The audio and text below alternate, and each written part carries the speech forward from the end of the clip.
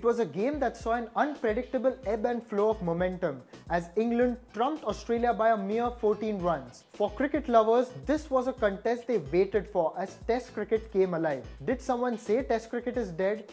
As discussed earlier, if Test cricket is dead, the purists wouldn't mind living in the graveyard. If one looks back at the game, one would say that Australia have exceeded all expectations, and that is a good sign for these Ashes. Right from Ashton Agar's incredible innings to the last wicket stand in the final innings, the Aussies showed the typical fight and spirit. So one can say that it isn't going to be as easy for England as people thought it would be at the start of the series. They would have to work harder to beat Australia, as this performance at Trent Bridge would certainly give them confidence going into the second test. For Australia, there are a lot of positives that emerge from this test.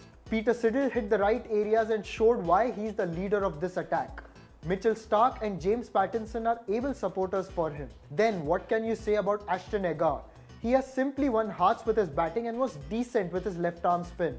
Brad Haddin's comeback is also a heartening development as he fought hard in the second innings with the bat. On the other hand, England have two main big positives, Ian Bell and James Anderson. Bell produced this innings of character and made the difference perhaps. Anderson also has this knack of producing these spells when it is required the most, and take that away and there isn't much to say about England's bowling in this test match. The others also chipped in, but England would introspect and would want to put in a more convincing performance when the two teams face off the next time. Yes, they can celebrate their jailbreak, but what this test has shown is that they can ill afford to take Australia easy.